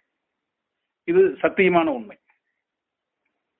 இப்ப அதை இப்ப கொரோனான்னு வளர்த்திட்டாங்க. இப்ப தடுத்து அதுக்கு பேர் கொடுக்குறாங்க. இப்ப உதாரணத்துக்கு ஜலதோஷத்துக்கு ஒரு மருந்து கொடுத்தாங்க. இது வரைக்கும் கொடுத்த மருந்துகள் நிறைய மருந்துகள் இருக்கு. நீங்க ஒவ்வொரு கம்பெனியும் அந்தந்த மருந்துகளுக்கு வெவ்வேறு பெயர்கள்ல ஏராளமான, ஒரு மருந்து எடுத்துட்டீங்கன்னா ஜலதோஷத்துக்கு 200 மருந்து இருக்கு. நீங்க சாதாரண மெடிக்கல் ஷாப் போய் கேட்டு பாருங்க, நிறைய அடுக்கி வச்சிருப்பாங்க. ஒரு டாக்டர் ஒன்னு எழுதி கொடுத்துடுவார். இப்ப அதே காம்பவுண்ட்ஸ் இருக்கிறத பார்த்து பல கம்பெனி செஞ்சதை அடுக்கி வச்சிருப்பாங்க. நீங்க இந்த மருந்து இல்லைங்க, அதே தான் இந்த மருந்துன்ட்டு வேற கம்பெனி எடுத்து கொடுப்பாங்க. இப்படி நிறைய மருந்துகள் இருக்கு. இந்த மருந்துகள் எல்லாமே சாப்பிட்டா கூட இந்த கொரோனாவுக்கு வர்ற போது இந்த சளி பிடிக்கிறத நிறுத்துறதுக்கு மருந்து இல்லை. இப்ப சளியை நிறுத்துறதுக்கு மருந்து இல்லை. காரணம் என்ன? இப்ப நமக்கு உடம்புல சளி பிடிச்சிடுது. இப்ப நம்ம ஒரு மருந்து கொடுத்து சளியை நிறுத்திட்டோம். காய்ச்சலா மாறுது, காய்ச்சலுக்கு மருந்து கொடுத்து நிறுத்திட்டோம். அடுத்தது இருமலா மாறுது, இருமலுக்கு மருந்து கொடுத்து நிறுத்திட்டோம். லூஸ் மோஷன், அதுக்கு மருந்து கொடுத்து நிறுத்திட்டோம். இப்ப இத்தனையும் நிறுத்தின உடனே இறைவனுடைய கருணை, அவன் கருணை நிறுத்துறது இல்லை. அடுத்த நிலைக்கு வர்றான். மீண்டும் மூக்கின் வழியா ஓட்டத்தை கொடுத்து அது வழியா கழிவு இன்னும் இத்தனைக்கும் பிறகு இன்னும் கழிவு நீக்கணும்னு மூக்கு வழியா கொண்டு வர்றான். இப்போ முதல்ல மூக்கு வழியா ஓட்டத்தை நிறுத்த கண்டுபிடிச்ச மருந்து இறைவனுடைய கருணையால தாண்டி மீண்டும் அது அதிகமா மூக்கோட்டம் நடக்குது. இப்ப முதல்ல நடந்ததை நிறுத்திட்ட மருந்து. இப்ப அந்த மருந்து அந்த ஓட்டத்தை நிறுத்த முடியல. ஏன்னா அந்த மருந்து முதல்ல நிறுத்தத்துக்கு தான் பயன்படுது, முதல் அளவுக்கு நிறுத்தத்துக்கு தான் பயன்படுது. இப்ப ரெண்டாவது மூக்கோட்டத்தை நிறுத்தி, காய்ச்சலை நிறுத்தி, இருமலை நிறுத்தி, லூஸ் மோஷன் எல்லாம் நிறுத்துற மருந்துகள் எல்லாம் சேர்த்து நிறுத்தின பிறகு இப்ப மூக்கோட்டம் வருது, ஜலதோஷம் பிடிக்குது. இந்த ஜலதோஷம் நிறுத்துக்கு அவங்ககிட்ட மருந்து இல்லை. இப்ப இதுக்கு மருந்து கண்டுபிடிக்கணும். இப்படித்தான் ஒவ்வொன்றுக்கும் மருந்து கண்டுபிடிச்சு இப்ப இருக்கிற வைரஸுக்கு மருந்து கண்டுபிடிக்க முடியல. இப்ப எந்த வைரஸ் காய்ச்சலை கொடுக்குதோ, இப்ப இது மாதிரி பல வகையான காய்ச்சல் வந்தாச்சு. எல்லா காய்ச்சலுக்கும் மருந்து கண்டுபிடிச்சிட்டான். ஒவ்வொன்றுக்கும் ஒவ்வொரு கிருமிகளுக்கு ஒவ்வொரு பேரை கொடுத்து மருந்து கண்டுபிடிச்சிட்டான். இப்ப இருக்கிற கிருமிக்கு மருந்து கண்டுபிடிக்க முடியல. இப்ப இருக்கிற கிருமிக்கு மருந்து கண்டுபிடிச்சான்னா இதையும் தாண்டி அடுத்த கிருமியா மாறும். அது என்னது? அதுவும் காய்ச்சலே தான். அதே மூக்கோட்டம், அதே இருமல், அதே காய்ச்சல் தான். ஆனா இந்த மருந்து கட்டுப்படாது. இந்த மருந்து கட்டுப்படுறதெல்லாம் கொரோனான்னு வச்சிருக்கலாம். அந்த கொரோனாவுக்கு கொடுக்குற மருந்துல கட்டுப்படாததுக்கெல்லாம் வேற இன்னொரு பேர் கொடுக்கலாம். ஏன்னா இந்த மருந்துக்கு அது கட்டுப்படாது. அதுக்கு வேற ஒரு பேர் கொடுத்து அது புது வைரஸ் என்றும் புதுசா மருந்து கண்டுபிடிக்கணும். இப்படியே பயணிச்சுட்டே போயிட்டு இருக்கிறது. விஞ்ஞானம் இப்படித்தான் போகுது. இப்ப நம்ம என்ன, விஞ்ஞானத்துல இறை நம்பிக்கை கொண்டு பயிற்சி அல்லாமலும் மருந்துகள் அல்லாமலும் எந்த விதமான மருந்துகள் எடுத்துக்காம எந்த விதமான பயிற்சிகளும் இல்லாத நிலையில இறை நம்பிக்கை ஒன்றை கொண்டே நிச்சயமாக எந்த நோயும் இல்லாம வாழ முடியும். இப்ப அதுக்குதான் நம்ம வசனம் 2:186 இறைவன் எங்க இருக்கிறான்? உயிருக்கு சமீபமா இருக்கிறான். பிரார்த்தனை செய்வோரின் பிரார்த்தனைக்கு நிச்சயமா விட கொடுக்குறான். இறைவனையே நம்பணும், இறைவனையே கேட்கணும், நம்ம நேர்வழி பெறுவோம். இதான் விஷயம். இப்ப நேர்வழி எந்த அளவுக்கு இறைவனை நம்பணும்? இறைவன் உயிருக்கு சமீபமா இருக்கான், எந்த அளவுக்கு நம்பிக்கை, இறை நம்பிக்கைன்னு கேட்டாரு ஜான்சன் ரிட்ஜி கேட்டாரு. இப்ப அதுக்கு தான் நம்ம 36வது அத்தியாயத்துக்கு போறோம். 36வது அத்தியாயத்துல 79வது வசனத்துல இருந்து, ஏன்னா இது நம்ம குரான் என்றும் முஸ்லீம்கள் என்றும் இந்த கதை நமக்கு இல்லை. இந்த கதை கண்டிப்பா கூடாது. இது வேதமும் சத்தியமும். மனிதனுக்கு மனம் கொண்டிருக்கிற, நலமா வாழ விரும்புற ஒரு மனிதனுக்கு உண்டான இது வேதம்.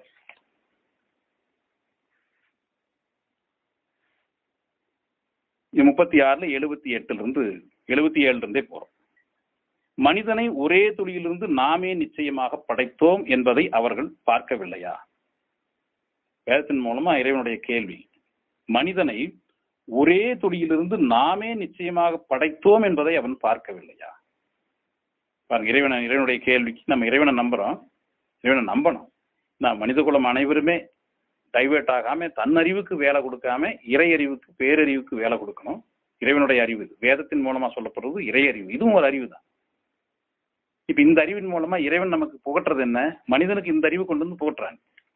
மனிதன் தன்னறிவை கொண்டு இறை அறிவுக்கு எதிர்த்தா வேலை செய்யறதுனாலதான் கொரோனா மாட்டிட்டோம்.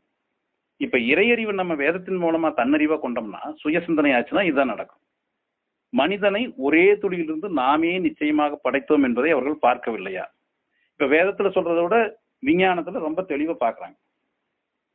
ஏன்னா அந்த வித்து கர்ப்பப்பையில பாயும் போது எத்தனையோ கோடி வித்துக்கள் போது அதுல ஏதோ ஒன்று கண்ணுக்கு தெரியாத அளவுக்கு ஒரு துளி அல்ல, ஒரே ஒரு கிருமி மட்டும்தான் போய் உயிரை மாறும். கர்ப்பப்பையில போய் விழுது. இங்கேயும் கூட ஒரு துளின்னு சொல்லியிருக்காங்க, அப்படி இல்லை. ரொம்ப ஒரு துளியில பல கோடி மடங்குல ஒரு மடங்கு மட்டும்தான் அங்க போய் கருப்படிக்குது. பாருங்க, ஒரு துளியை கோடிக்கணக்கில் பிரிக்க முடியுமா?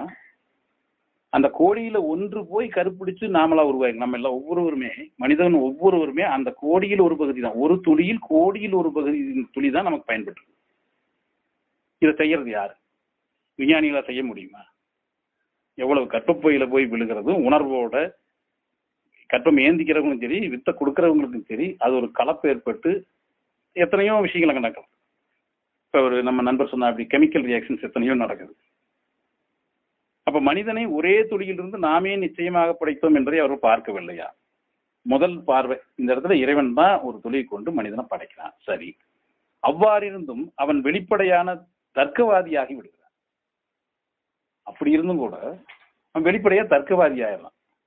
நான் பண்ணேன், என்னை ஒரு துளி வித்துல இருந்து ஒரு கோடியா பிரிச்சது ஒரு ஒரு ஒரு என்ன சொல்றது, அதை கண்களாலேயோ இல்ல அளவு கூட சொல்ல முடியல. ஒரு துளி, ஒரு சொட்டுல இருந்து கோடியா பிரிச்சு அந்த ஒரு கோடியில ஒரு துகள் இருந்து என்னை படைச்சிருக்கிறேன். நான் என்ன சொல்றேன், என்னை படைச்ச அப்படிப்பட்ட நிலையிலிருந்து படைச்ச இறைவனை பத்தியே நான் தர்க்கம் பண்ணிட்டு இருக்கேன். 21ஆம் நூற்றாண்டுல இவனை எல்லாம் நம்பி என்ன செய்யறது? இதெல்லாம் நடக்குமா? நடக்கிற காரியமா அப்படின்னு பேசிட்டு இருக்கிறோம். மேலும் அவன் தன் படைப்பை மறந்துவிட்டு அவன் நமக்காக ஒரு உதாரணத்தையும் கூறுகின்றான். என்ன சொல்றான்? எலும்புகள் அவை மக்கி போய்விட்ட பின் அவற்றை உயிர்ப்பிப்பது யார் என்று. எலும்புகள் மக்கி போய்விட்ட பின் அவற்றை உயிர்ப்பிப்பது யார்? எலும்புகளே மக்கி போனா கூட அதை மீண்டும் அவன் இறைவன் கருணையினால உயிர்ப்பிக்க முடியும் அப்படிங்கிறத நீங்க நம்பிக்கை கொள்ளணும். ஒரு துளி, கண்ணுக்கு தெரியாத ஒரு சொட்டிலிருந்து கோடியில் ஒரு பங்களவிலிருந்து நம்மை உருவாக்குறான். நம்ம உடம்புல இருக்கிற எலும்பு மக்கி போச்சு, இல்லை அடிச்சு நுணுங்கி போயிருன்னு வச்சுக்கோங்க. நீங்க நல்லா இந்த இடத்துல எல்லாம் நுணுங்கியே போயிருக்கு. நீங்க நுணுங்கி போன அப்படியே விட்டுருங்க. நீங்க அப்படியே கட்டு போட்டு அசையாம வச்சிருங்க. கட்டு போட்டோ கட்டு போடாமையும் அசையாம வச்சிட்டோம்னா அந்த நுணுங்கினது எல்லாம் அதுவா இயல்பாவே செட் ஆகி அதுவே எடுத்துக்கலாம். இறைவனுடைய கருணை. ஆனா நம்ம செய்ய வேண்டியது என்ன? இறைவன் இந்த கருணை கொண்டிருக்கிறான், இதை நடத்தி கொடுப்பான்னு நம்பணும். நம்புறவங்களுக்கு அந்த எலும்பு அதது பொசிஷனுக்கு அதுவே சேரும். அதுதான் இங்க சொல்றாங்க. எலும்புகள் அவை மக்கி போய்விட்ட பின் அவற்றை உயிர்ப்பிப்பது யார் என்று.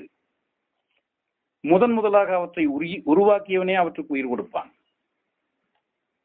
நீங்க நம்பணும். இறை நம்பிக்கை, வேதத்தின் மூலமா நம்பிக்கை கொள்ளணும். அப்போ ஒரு துளியிலிருந்து நிச்சயமா படைச்சது இறைவன் தான். எலும்புகள் மக்கி போய் விட்ட பின் கூட, அத்தியாயம் 36 78, எலும்புகள் அவை மக்கி போய்விட்ட பின் அவற்றை உயிர்ப்பிப்பது யாருன்னு நம்மளை பார்த்து கேட்கலாம். அதுக்கு என்ன நம்ம சொல்லணும்? அப்போ கண்டிப்பா இறைவன் தான். இப்ப என்ன, எப்படி மக்கி போகுது? இப்ப நம்ம இந்த உடம்புல இருக்கிறோம், இந்த உடம்புல வாழ்ந்துட்டு இருக்கிறோம். நிறைய ஆசைகள், நிறைவேறாத ஆசைகள், இன்னும் விருப்பங்களோட வாழ்ந்துட்டு இருக்கோம். இப்ப குறிப்பிட்ட காலத்துக்கு எலும்பெல்லாம் முதிர்ச்சி அடையுது. இந்த உடம்புக்குள்ள நம்ம இருக்கிறோம். உடம்பு நாம இல்லை, உடம்புக்கு உள்ளதான் நம்ம இருக்கிறோம். இந்த உடம்புக்கு உள்ள நாம இருந்துட்டு உடம்பை வச்சுட்டு நம்ம சுகங்கள் அனுபவிக்கிறோம். பயணம் போகணும், வண்டியில் ஏறுறோம், போறோம். வண்டியில் ஏறி போறது வண்டி பயன்படுத்துறோம். அதே போல நாம் இப்ப எங்காவது போகணும் அப்படின்னா இந்த உடம்புல இருந்துட்டு நம்ம போறோம். உடம்பை வச்சுட்டு சுகம் அனுபவிக்கிறோம். சுகம், சாப்பாடு, உணவு சுவை சுகமா, ஒண்ணு பார்க்கறது சுகமா, கேட்கறது சுகமா, இது கருவியா கொண்டு உள்ள நாம இருந்து சுகத்தை அனுபவிச்சுட்டு இருக்கோம். இப்ப இந்த சுகத்தை அனுபவிச்சதுனால என்ன ஆகுது? இந்த கருவி கெட்டு போகுது. இந்த வண்டி முடிஞ்சு போயிடுது. வண்டி மாத்துறோம், எக்ஸ்சேஞ்ச் பண்றோம், இல்ல மாத்துறோம். அதே போல இந்த கருவி முடிஞ்சு போகும். நம்ம விருப்பம் இருந்துட்டே இருக்குது, இந்த கருவி முடிஞ்சு போகுது. அப்ப என்ன ஆகுதுங்க? இந்த கருவியிலிருந்து நம்ம வெளியேறிடுறோம். இறைவன் நம்மளை வெளியேற்றிட்டு நம்மளை வேற கருவிக்குள்ள கொண்டு போறான். அப்ப இந்த கருவி என்ன ஆயிருது? கெட்டு போச்சு. இந்த கருவி கொண்டு போய் எங்க போடுறோம்? மண்ணில் போட்டுறோம். இப்ப மண்ணில் போட்டோம்னா எலும்புகள் எல்லாமே மக்கி போகுது. இங்க அதைத்தான் சொல்றேன். எலும்புகள் அவை மக்கி போய் விட்ட பின் அவற்றை உயிர்ப்பிப்பது யார்? இப்ப நம்மளோட கருவியான இந்த உடம்பு கொண்டு மண்ணில் போட்டோம்னா மக்கி போயிருது. ஆனா அந்த மக்கி போனா கூட நமக்கு இன்னொரு கருவியை, இந்த மக்கி போன உடம்பு போனாலும் இன்னும் புது எலும்புகளை கொண்டு நமக்கு ஒரு வாழ்றக்கு ஒரு கருவியை உருவாக்கலாம். அந்த இடத்துல அந்த மாதிரி பொருள்கள். எலும்புகள் மக்கி போய்விட்ட பின் அவற்றை உயிர்ப்பிப்பது யார்? நமக்காக நம் எலும்புகள் மக்கி போய்விட்ட பிறகு நமக்காக புது எலும்புகளை படைப்பவன் யார்? ரொம்ப நுணுக்கமா மரணத்துக்கு அப்புறம் பேசுற பேச்சு. அப்ப மக்கி போனா கூட புதுசா நமக்காக படைக்கிறவன் இறைவன். முதலாக அவற்றை உருவாக்கியவனே அவற்றுக்கு உயிர் கொடுப்பான். இந்த மக்கி போற எலும்புகளை முதல்ல படைக்கிறான் இல்லைங்களா? முதல்ல படைக்கிறான். அது முதலாக அவற்றை உருவாக்கியவனே, அந்த முதலா அந்த எறும்பு மக்கி போறதுக்கு முன்னால் உருவாக்கினானே அவனே தான் இந்த மக்கி போனவர்கள் புது எலும்புகளை நமக்கு உருவாக்குறான். யார் அது? இறைவன். அவன் எல்லா வகை படைப்புகளையும் நன்கறிந்தவன். இறைவன் எல்லா வகை படைப்புகளையும் நன்கறிந்தவன். இப்படி எலும்புகளை புதுசா ஒரு துளியிலிருந்து, கண்ணுக்கு தெரியாத துளியிலிருந்து நம்மை படைக்கிறான். மீண்டும் நம்ம விருப்பத்திற்காக எலும்புகள் மக்கி போகவும் செய்யலாம், மக்கி போனதை மீண்டும் புதுமையா படைக்கலாம். இப்படிப்பட்ட இறைவனை நீங்க நம்பிக்கை கொள்ளணும். இப்ப நமக்கு நம்ம சாதாரண வாழ்க்கையில் இருக்கிறோம், கழிவுகளை நீக்கிறதுக்கான ஒரு ஜலதோஷம் பிடிக்குது, இன்னும் அதிகமா வெளியேறணும் ஒரு காய்ச்சல் வருது, இன்னும் அதிகமா வெளியேற்றணும் ஒரு தும்மல் வருது, ஒரு லூஸ் மோஷன் வருது. இதை நீங்க இறைவனுடைய கருணையா நினைச்சு அப்படியே ஏற்றுக்கொண்ட நிலையில எல்லா கழிவுகளும் வெளியே வரும், நம்ம ஆரோக்கியத்தை பெறலாம். நீங்க அந்த ஆரோக்கியத்தை பெறும் நிலையில நம்பிக்கை, நம்ம படைத்தவன் அவன் தான், எலும்புகளை புதுமையா உருவாக்குவான்னு தெரியுது. பாருங்க, நீங்க படுத்திருக்கிறோம் பயந்து, ஐயோ கொரோனா வந்துருச்சு, ஏதோ கிருமி வந்துருச்சு, லூஸ் மோஷன் ஆகுது, உடம்புல பலமே இல்லை, பயந்து போய் படுத்திருக்கிறோம். இப்ப இந்த இடத்துல இறை நம்பிக்கை கட்டாயம் தேவை. இப்ப இங்க மருந்துகளோ பயிற்சிகளோ வேலை இல்லை. இப்ப கழிவு நீக்கிறதுக்கு ஜலதோஷம் பிடிச்சாச்சு. நீங்க ஜலதோஷம் பிடிச்சாலே பாருங்க உடம்பெல்லாம் பயங்கரமா வலிக்கும், நம்ம பூரா வலி. ஏன்னா அந்தந்த செல்கள் இருந்து கழிவுகள் பூரா வெளியேறும். வலி வந்தா தான் நோய் எதிர்ப்பு சக்தி உருவாகும். நோய் எதிர்ப்பு சக்தி உருவந்தா தான் உள்ள இருக்கிற நோய் வெளியிடலும். அப்போ எல்லா செல்கள்லையும் வலி ஏற்படும், நோய் எதிர்ப்பு சக்தி உருவாகும், கழிவுகளை தள்ளும். அதனால எல்லா செல்களும் வலிக்கும்.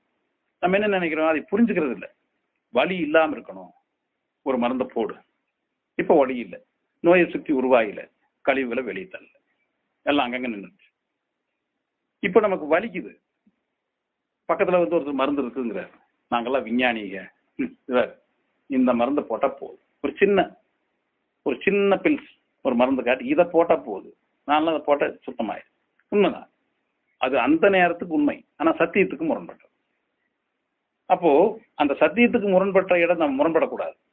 இல்ல அது இது இந்த காரணத்தை இது இந்த வேலையை தான் செய்யும். ஆனா இறைவனை நம்பிக்கை கொண்டிருக்கும் போது வலிக்கும். அந்த வலிக்கும் போது நம்ம இறைவனை நம்பிக்கை கொள்ளணும். எப்படி? இறைவன் எலும்புகளை கூட புதியதா உருவாக்கக்கூடியவன். நம்மை கண்ணுக்கு தெரியாத ஒரு மயிரிழை போன்று இருக்கிற ஒரு வித்திலிருந்து நம்மளை படைப்பவன். மக்கிப்போன எலும்புக்கு மீண்டும் உயிர் கொடுப்பவன். அந்த நிலையில இறைவனை நம்பிக்கை கொண்டு ஜலதோஷம் பிடிச்சி உடம்பு வலிச்சாலோ, காய்ச்சல் வந்து ரொம்ப கொதிச்சாலோ, இருமல் இடைவிடாம மாசக்கணக்கில் வந்தாலும், கவம் வரலினாலும், லூஸ் மோஷன்ஸ் ஆகும் வரைக்கும் சுத்தமா போனாலோ நிச்சயமா நம்ம அலோவ் பண்ணிடணும். எல்லா கழிவுகளும் நீங்கும், உடல் ஆரோக்கியம். ஏன்னா இறைவன் புதியதா படைக்கும். இந்த நம்பிக்கை, இந்த குறிப்பிட்ட நம்பிக்கை தான் நம்மளுடைய வாழ்நாள் முழுமைக்கும் நோய் இல்லாமலும், இந்த வாழ்க்கையினுடைய இறுதியில மரணம் இல்லாமலும் வாழ செய்யும்.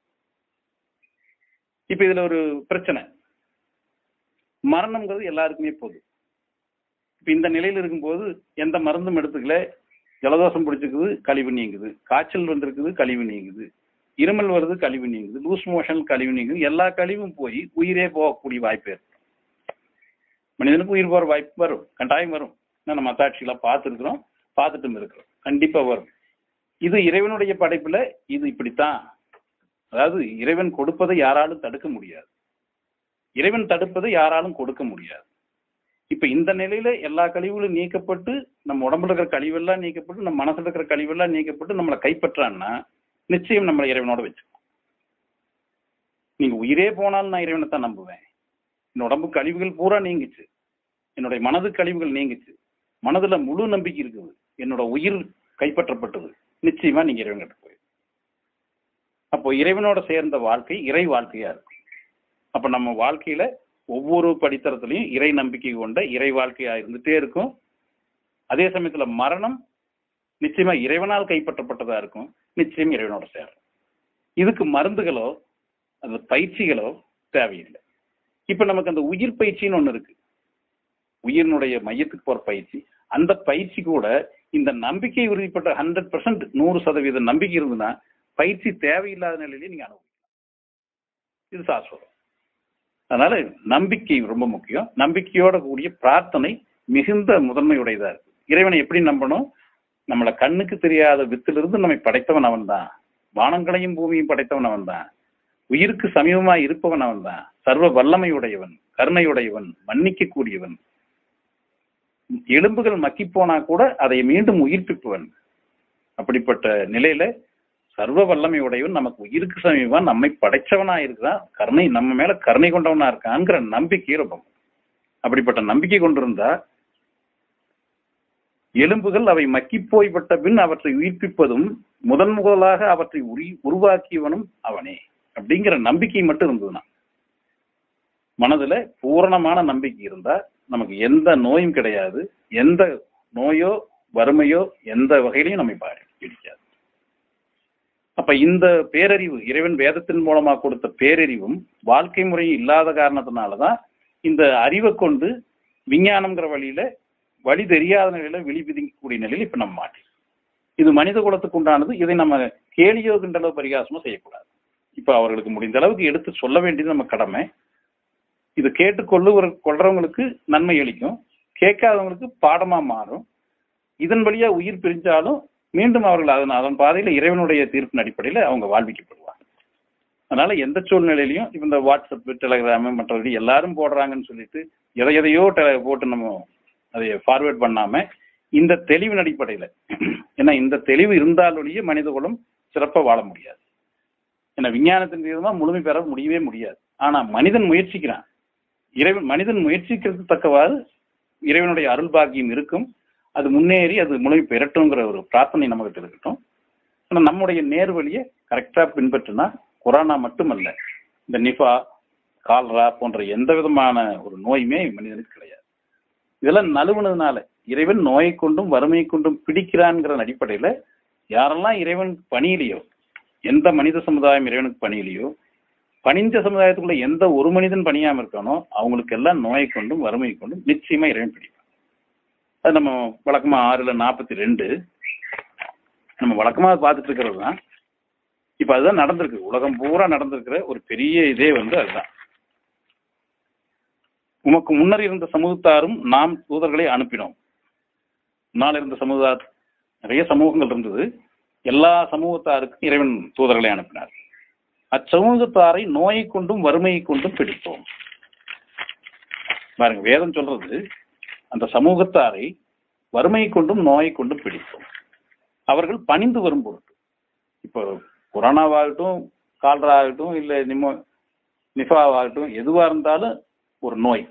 இப்ப நோய் கண்டு தான் பயந்து இருக்கு. உலக மனிதர்கள் அனைவரையுமே, விஞ்ஞானி, மெஞ்ஞானி, அவன் இவன் எல்லாத்தையுமே, விளையாட்டு துறையில் இருக்கிறவன், ஆரோக்கியமானவன், ஆரோக்கியம் இல்லாம எல்லாத்தையும் ஊரடங்கு உத்தரவு எல்லாத்தையுமே பிடிச்சாச்சு. பாருங்க, இந்த வசனத்துக்கு நோயை கொண்டும் வறுமை இல்லை, நோயை கொண்டு பிடிச்சிருக்கான். இது நீடிச்சு போச்சுன்னா வறுமை வந்துடும். தொழில் செய்ய முடியாது, பண வரவு செலவு இருக்காது, பேங்க் க்ளோஸ் பண்ணிடுவாங்க, மீண்டும் வறுமை வந்துடும். அப்ப இறைவன் நோயை கொண்டு கொஞ்சம் இன்னும் பணியிலினா நிச்சயமா வறுமை கொண்டு பிடிப்பான். நோயை கண்டும் வறுமை கொண்டும் பிடித்தார். அவர்கள் பணிந்து வரும் பொருட்டு. இப்ப பணியில அப்படின்னா இன்னும் பிடிவார்கள் ஒண்ணு. அடுத்த வசனம், நம்மிடமிருந்து அவர்களுக்கு வேதனை வந்த போது அவர்கள் பணிந்திருக்க வேண்டாமா? இப்போ நம்ம இறைவனை நம்பிக்கை கொண்டிருக்கிறோம். நிச்சயமா சொல்லலாம், வேத ஞானம், யோக ஞான குடும்பத்துக்குள்ள யாருக்கும் பயம் கிடையாது. நமக்கு ஒன்றும் நோயோ வறுமையெல்லாம் ஒன்றும் நம்மளை தீண்டி இல்லை. இன்னும் எப்படி இருந்தோமோ அப்படியே தான் இருந்துட்டு இருக்கோம். இதுல சந்தேகமே இல்லை. சரியா வேத ஞான யோக ஞானத்தை புரிந்து கொண்டவர்கள் எந்த வகையிலையும் நோய்க்காக யாருமே வருது கிடையாது. தெளிவா புரிஞ்சுட்டவங்க நோய்க்கு நிச்சயம் வருந்த மாட்டாங்க. கொஞ்சம் வருத்தமோ ஒரு பயமோ இருக்கிறவங்களுக்கு இன்னும் வேத ஞான யோக ஞானத்தினுடைய கல்வி இன்னும் பூர்ணமா பதியல. ஒண்ணு. இந்த வேத ஞான யோக ஞான பாடத்தும் போலவே உலகத்துல பல்வேறு இடங்கள்ல மதம் சம்பந்தப்பட்டு, சமயங்கள் சம்பந்தப்பட்டு, இனம் சம்பந்தப்பட்டு, மொழி சம்பந்தப்பட்டு நிறைய சமுதாயம் இருக்கு. நிறைய பேருக்கு வழிகாட்டிகள் இருக்காங்க. அவங்களுக்கு அந்த மாதிரி கொரோனாவை பத்தி பயம் கிடையாது. ஏன்னா இறை நம்பிக்கை இருக்கிறதுனால, இறைவனுக்கு பணிஞ்சு இருக்கிறதுனாலையும், இறைவனை கண்டு பயந்துக்கிறதுனாலையும் அவங்களும் பயந்துக்க மாட்டாங்க. அவங்களும் உற்சாகமா தான் எல்லாத்துக்கும் சொல்லிட்டு இருக்காங்க. இது போல நிறைய சமுதாயங்கள் இருக்கு. இப்ப இந்த சமுதாயங்கள்லாம் சேர்ந்து இந்த ஒரே கருத்தை, இந்த ஒரே வசனத்தை, வறுமை கொண்டு நோயை கொண்டு பிடிச்சிருக்கலாம். பணியாதவங்களை, பணிஞ்சவங்க பூரா இந்த பூமியில இப்ப சௌரியமா தான் இருப்பாங்க. யாரெல்லாம் இறைவனுக்கு பணிஞ்சிருக்காங்களோ இந்த நோய் வந்த போது பணிஞ்சிருக்கிறவங்கள நோய் பிடிக்காது. எப்போ நீங்க இறைவனுக்கு பணிஞ்சிருக்கீங்களோ நிச்சயமா பிடிக்குமா. அப்படி பிடிச்சிருக்கிறவங்க எல்லாம் பணியாதவங்க. இப்ப அவங்க எல்லாம் பணிஞ்சாகணும். என்ன சொல்றது, நம்மிடமிருந்து அவர்களுக்கு வேதனை வந்த போது, ஐயோ தொழில் போக முடியலையே, சம்பாதிக்க முடியலையே, அங்க போக முடியல, இங்க போக முடியல, இறைவனுக்கு பணியில. அதை விட்டுட்டு அங்க போகணும், இங்க போகணும், அவங்கள பார்க்கணும், இன்னது சம்பாதிக்கணும், இன்னது சாப்பிடணும், இந்த மாதிரி பணியாம இருக்கிறவங்க எல்லாம் போக முடியாத அளவுக்கு பிடிச்சிட்டாங்க. நோய் வந்தாச்சு, பிடிச்சாச்சு. இப்ப அது வேதனை வந்த போது அவர்கள் பணிந்திருக்க வேண்டாமா? அதற்கு மாறாக இப்ப இதுக்கு மாறா நடக்கும். என்ன நடக்குது, அவர்களுடைய இருதயங்கள் இறுகிவிட்டன. இப்ப இறை நம்பிக்கை இல்லாம பணியாம இருக்கிறவங்களுக்கு இருதயம் எல்லாம் இறுகி போகும். இப்பவும் இறைவன் பார்த்துட்டு இருக்கான், வேதனைப்படுத்தியாச்சு, பணிஞ்சாகணும். இல்ல பணியில அப்படின்னா ஏதோ ஒரு இந்த மாதிரி வேதத்தை பார்க்கணும், இல்ல வேதத்தை சொல்றத கேட்கணும். கேட்டு பணியில அப்படின்னா அவங்களுடைய இருதயங்கள் பூரா இறுகி போயிடும். இங்க விஞ்ஞான ரீதியா போறவங்க இறைவனை பணியாம இறைவன் நோக்கி பயணிக்காம இருக்கிறவங்களுடைய இருதயங்கள் பூரா இறுகி போயிடும். அவருடைய இருதயங்கள் இறுகி போயிடும். அவர்கள் செய்து கொண்டிருந்ததையே அவர்களுக்கு அழகாக காட்டி விட்டார். இப்ப அவங்க எந்த ரூட்ல போறாங்களோ அதே ரூட்ல இறைவன் காட்டிடுவான், அழகா காட்டிடுவான். மீண்டும் அதே ரூட்ல போவாங்க. இன்னும் சோதனைகளாகவே தான். முழுமையான நோய் இல்லாமல், வறுமை இல்லாமல், ஆரோக்கியமான வாழ்க்கை வாழ்ந்து இறைவனடி சேர்றதுக்கான வாய்ப்பு முற்றிலும் கிடைக்காது. அவங்க செய்த பாதையை அழகா காட்டி அந்த பாதையிலேயே போய் சோதனைகளும் வேதனைகளையும் அனுபவிச்சு மரணத்தை சந்தித்து மீண்டும் பிறவிக்கப்பட்டு பிறந்து மீண்டும் துன்பங்களை அனுபவிச்சு இந்த வாழ்க்கை சுழற்சியில கட்டாயம் இருக்கும். இப்ப அந்த வாழ்க்கை சுழற்சியும் இல்லாம, நம்ம உடல்ல நோயும் இல்லாம, வறுமையும் இல்லாம வாழ்றதுக்கு உண்டான ஒரே ஒரு பையாவுடைய கேள்வியின் அடிப்படையில எல்லாம் ஏற்றுக்கொண்ட நிலையில, மருந்துகள் ஏற்றுக்கொள்ளப்பட்டது, பயிற்சிகள் ஏற்றுக்கொள்ளப்பட்டது, நம்பிக்கையும் ஏற்றுக்கொள்ளப்பட்டது. அதுல தலையாயதா இறை நம்பிக்கை தான் மேலானதா இருக்குதுங்கிறத நம்ம இந்த வகுப்பின் மூலமா அறிவிச்சு அதை இன்னும் திடப்படுத்திக்கணும். அதுக்குண்டான பிரார்த்தனையும் இருக்கு. 3ல் 8வது பிரார்த்தனை. இப்ப நம்ம கேட்ட கேள்விக்குண்டான அடிப்படையில மருந்துகள், பயிற்சிகள், இறை நம்பிக்கை, இந்த 3ல் எதுன்னு கேட்ட நிலையில மருந்துகளாக இருந்தாலும் பயிற்சிகளாக இருந்தாலும் நம்ம வறுமையும் நோயும் வராமல் இருப்பதற்கு இறைவனை பணிந்து இறைவனை முழுமையா நம்பிக்கை கொண்டு இறைவனை பிரார்த்திப்பது ஒன்றுதான் நம்மை வறுமையிலிருந்தும் நோயிலிருந்தும் நீக்கி முழுமையான வாழ்க்கை வாழச் செய்து இறைவனடி சேர்வதற்கு உதவுங்கிறத நம்ம இதை தீர்க்கமா பயிற்சி எடுத்துக்கிறோம். அதுக்குண்டான பிரார்த்தனையா அத்தியாயம் 3ல் 8, எங்கள் இறைவனே, எங்களுக்கு நேர்வழியை காட்டியபின் எங்கள் இதயங்களை தவறுமாறு செய்து விடாதே. இன்னும் உன் புறத்திலிருந்து எங்களுக்கு நல்லருளை அளிப்பாயாக. நிச்சயமாக நீயே பெருங்குடையாளியா வாங்கிற ஒரு பிரார்த்தனை. அப்படியே மென்மையா கண்ணை மூடிட்டு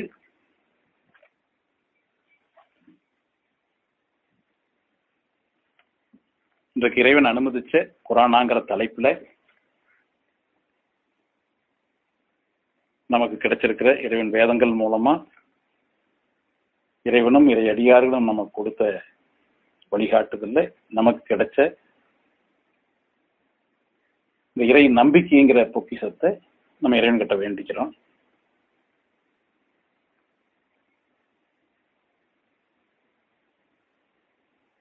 வானங்களையும் பூமியையும் தாவரங்களையும் விலங்குகளையும் மற்றுமுள்ள மனிதர்களையும் அதிலிருந்து மேலான அனைத்தையும் படைத்த இறைவனை வணங்குகிறோம், இறைவனை பணிஞ்சுக்கிறோம், இந்த இறைவனை பிரார்த்திக்கிறோம்.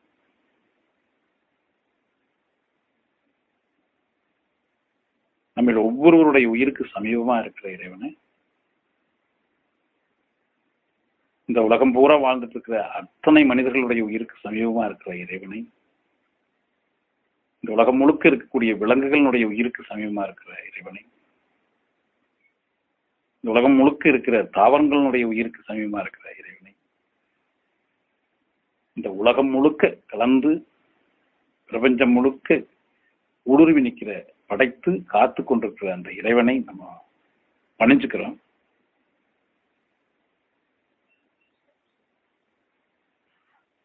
பணியாதன் காரணமா இருக்கிற நோயோ வறுமையோ எந்த ஒரு விஷயத்தையும் எங்களுக்கு பணிவை காட்டி அந்த பணிவின் மூலமா எங்களுக்கு இருக்கிற நோய்களையும் வறுமையையும் நீக்கி இந்த மண்ணுலகில் சீரான, அழகான, அமைதியான, அன்பான, சுகமான வாழ்க்கையை எங்களுக்கு அருளி செய்திருக்கிறாய். அதுக்கு நாங்கள் நன்றி சொல்லிக்கிறோம். இன்னும் இந்த நேர்வழியான வாழ்க்கையில எங்களை நிலைநிறுத்தி இன்னும் மேலான சுகத்துல, இறை சுகத்துல, இந்த மண்ணுலக வாழ்க்கையில, விண்ணுலக வாழ்க்கையிலையும் சிறப்புறச் செய்து உன்னோட பொருத்திக் கொள்ற நிலையை எங்களுக்கு வேணும். இது நீ இந்த பணிவுனால நோயை நீக்கி, வறுமையை நீக்கி, இந்த மண்ணுலகளையும் விண்ணுலக வாழ்க்கையும் சிறப்பாக கொடுத்து உன்னை பொறுத்துக்குவீங்கிறது எங்களுக்கு முழு பூரண நம்பிக்கை வச்சிருக்கிறோம். இதே கல்வியை, இதே நம்பிக்கை உலகத்தில் இருக்கிற மானிடர்கள் அனைவருக்குமே, மனித குலம் இந்த நம்பிக்கையை கொண்டு உனக்கு பணிஞ்சு எந்த ஒரு நோயும் தீண்டாமலும், எந்த வறுமையுமே உங்களை தீண்டாம ஒரு சுகமான வாழ்க்கை மண்ணுலகத்துல வாழ்ந்து, மண்ணுலகத்துல வாழும் போதே விண்ணுலக வாழ்க்கையை அனுபவிச்சு உன்னோடு பொருத்திக் கொள்ற வாழ்க்கையை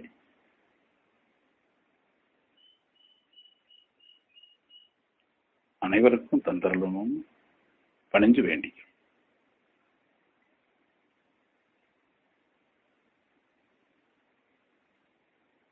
தற்போதையில் இந்த கொரோனாங்கிற வைரஸின் காரணமா, மனித குலமான எங்களுடைய அறியாமையின் காரணமாக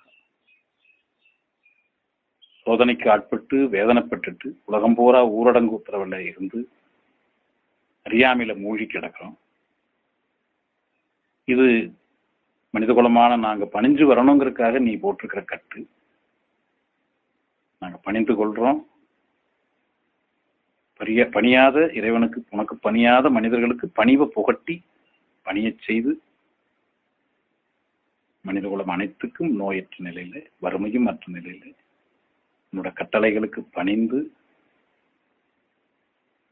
பேரன்போட, போட்டி இல்லாமலும், பொறாமை இல்லாமலும், பெருமைப்படாமலும், புறங்கூறாமலும், பழி சுமத்தாமலும், பொறுத்து கொண்டும், சகித்து கொண்டும், மன்னித்து கொண்டும் இந்த உலகத்துல வாழச் செய்து நோய் நீக்கி, வறுமை நீங்கி, ஆனந்த வாழ்வு வாழ ஆசீர்வதிப்பாயாக.